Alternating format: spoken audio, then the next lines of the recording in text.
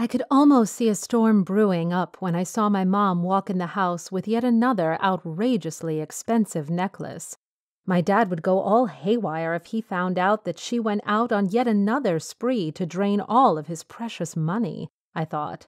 She has become a serious shopping addict and thinks that she can hide it easily because of my disability to hear. Well, much to her dismay, I absolutely can.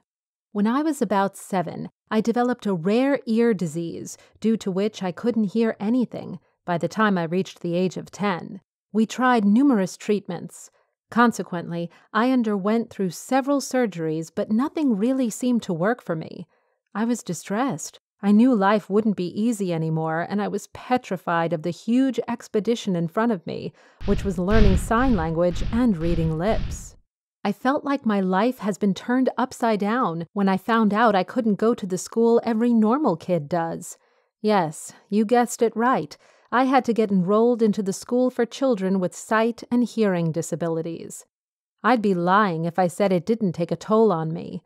One day, I was so tired of limitation imposed by my disability that I started crying heavily. I fell to my knees with my head held between my hands, drowning in the river of my tears. My broken dreams and newfound anxieties would haunt me in my sleep. I was not ready to admit that I couldn't listen and jam to my favorite Fleetwood Mac songs. But I still had some luck left. God gave me good friends. It was just another regular stressful day until I saw my friend Macy rushing towards me with a bright grin on her face. She engulfed me in a hug. I was slightly taken by her strange behavior. "What's up with you today?" I asked. She nudged my elbow and pulled me to a side, whispering into my ear, "I have something for you." She had sparked my curiosity. "What's this device in your hand?" I asked. "This?" she laughed. "It will change your life."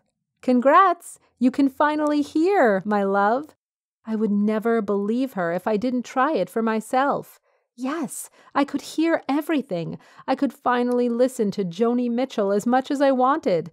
I felt my feet lift off the ground. I was enthralled. I decided to be coy about it and didn't tell my parents a word about it. I couldn't believe that my parents didn't buy me a hearing aid despite seeing me struggle intensely. I felt betrayed, that too by my own parents. It felt unreal. They couldn't understand my misery. I talked about a storm earlier. So one night, my parents got dressed up for a party. My mom put on her twinkling necklace and clingy black dress.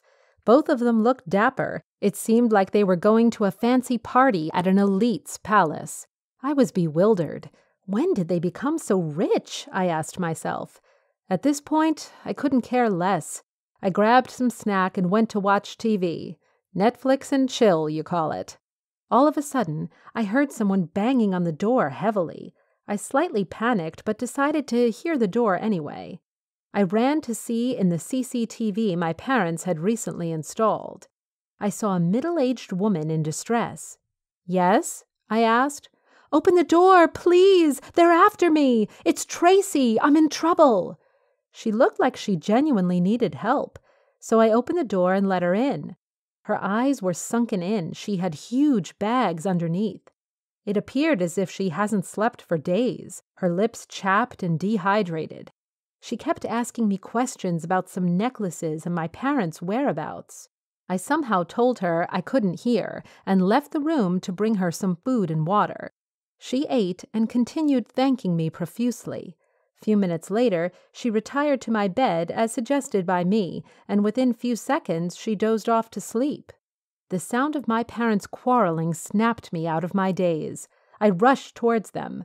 "Why aren't you asleep, Emily?" my mom asked me. I sighed and asked them to follow me to my room.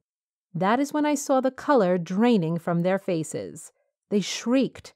"Why did you come here, Trace?" My mom's voice echoed through my room.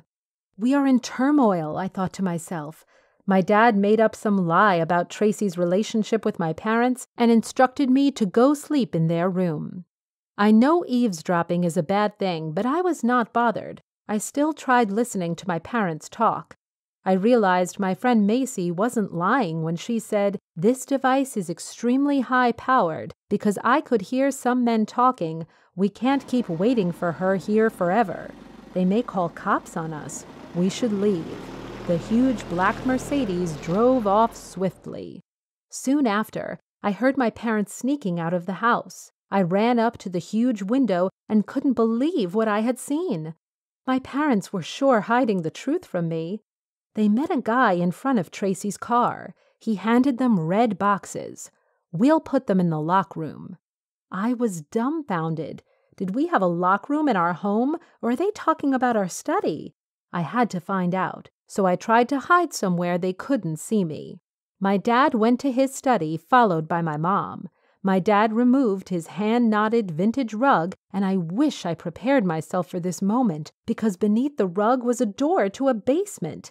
It would be an understatement if I say I was stunned. The room was stacked with cash and red-colored velvet boxes. My eyes shone as my mom opened few boxes. The diamonds and jewels lit up the whole room. I gasped and rubbed my eyes in disbelief.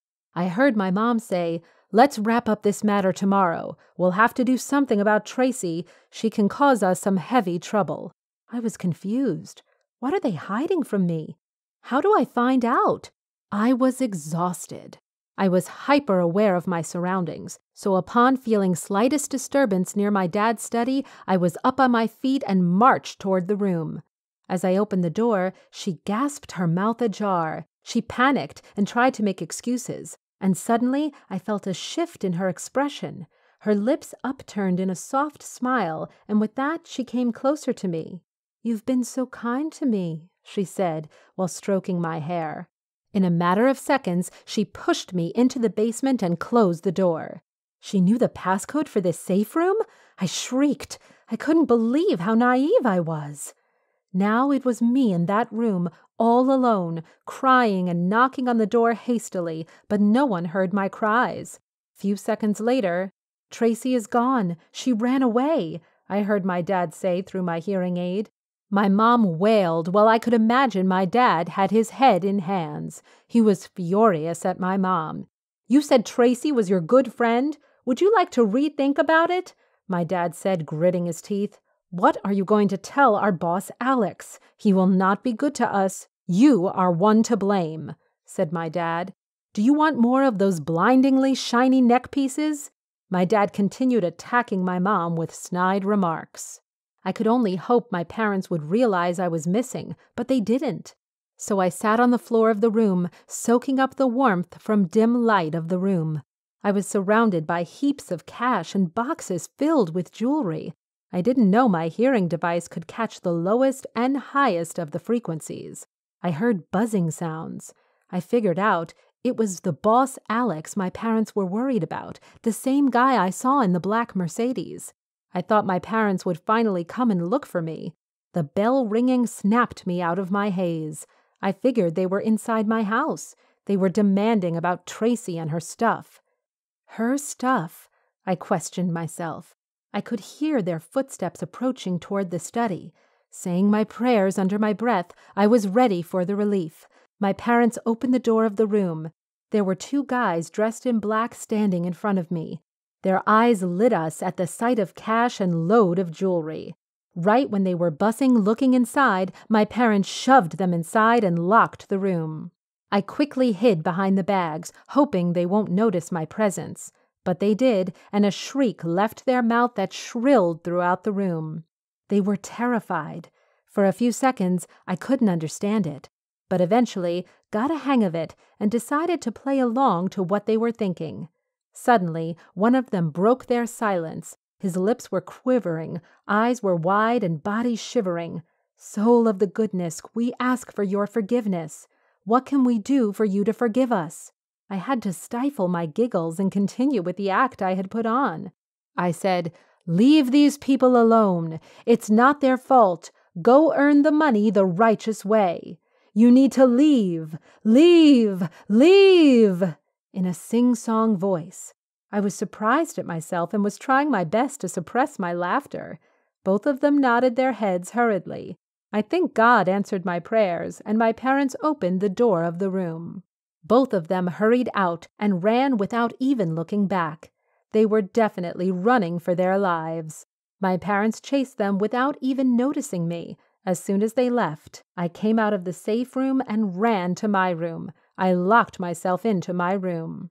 I sat on my bed, recollecting myself. I was thinking about my whole day as I lied on the bed. Whoa! What a whirlwind was this day, I said to myself. I walked up to my desk, took out my journal. I started writing about the unusual events of the day. It is sure something to remember for the rest of my life. Why would my parents lie to me, and why were they doing this? I pondered over the situation. I finally understood that they were doing illegal business just to feed their hunger for money. I felt ashamed. How can they be so selfish? They were buying those second-copy jewelry and selling it to the men I encountered earlier, who sold them ahead in black. I was in a state of shock. I thought we were poor, and my parents made money through blood and sweat. Since my dad had a small job in the corporate and my mom was a housewife who stayed at home and played dress-up every single day of her life. I heard the door closing, which signaled me that they were finally inside. I came out of my room, pretending to rub sleep off my eyes. That was the moment my mom turned toward me and gave me a sympathetic smile. I feigned unawareness about the situation and asked my parents if they could buy me a hearing aid, to which they blatantly refused. I couldn't believe my eyes. My heart said to confront them about the heaps of money they've been hiding underneath the ground, but my mind said to remain silent, and perhaps this was the reason why they want me to stay deaf. Nevertheless, I had learned my lessons.